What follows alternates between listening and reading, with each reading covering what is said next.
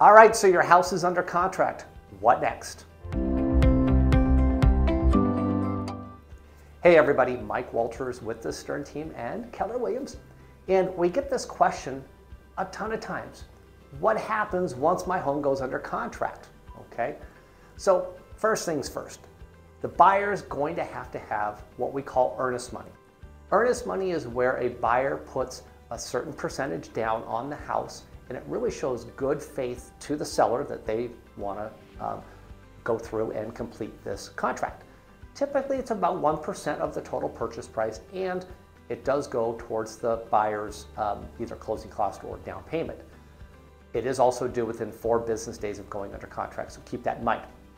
Now, once we've got the earnest money, the due diligence period starts.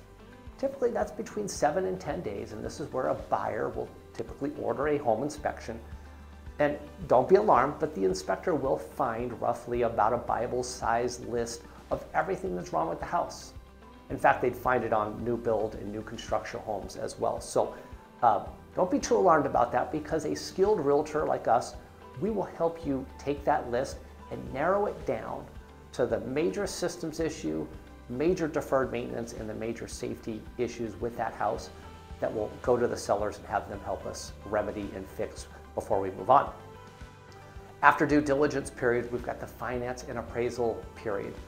This is really where the lender gets the buyer fully underwritten, fully approved, so that they can go perform and close on the house. And this usually goes all the way up to about 21 days from the moment the contract was executed. Okay? Now, in between due diligence and finance and appraisal, the buyer is going to be working with utility companies and home insurance companies to get everything, at least set up and ready to go for the time when they move in. And finally, we've done all this work to get to the closing table. But here in Utah, we have two phases of it. The first is what we call settlement.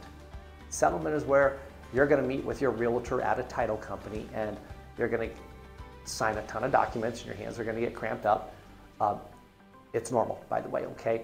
But once that is done, okay, the home isn't yours yet. We've got to wait until the title company sends that to the county, and the county records and funds it. And that way, once that happens, then the house is legally yours.